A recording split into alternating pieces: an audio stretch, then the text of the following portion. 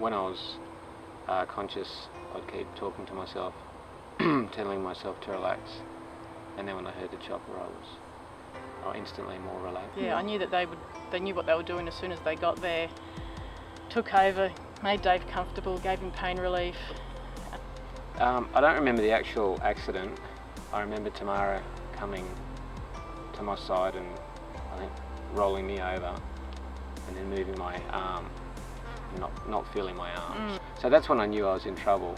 And then on my back, I think I just kept talking to myself, telling myself to calm down, relax, it's all right, I can still breathe.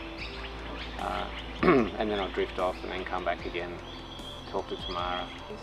Well, I guess I knew of CareFlight's existence and the work they did, but never been involved, obviously. And then being a part of a rescue and having them literally save my life has really affected me. And then learning how many rescue missions they do a day. They might do 4 in a day, 4 or 5 in different areas, back and forth, doing transfers and into hospital transfers and so forth. Just an amazing crew, and knowing that so many people were there to help me, and it costs so much money.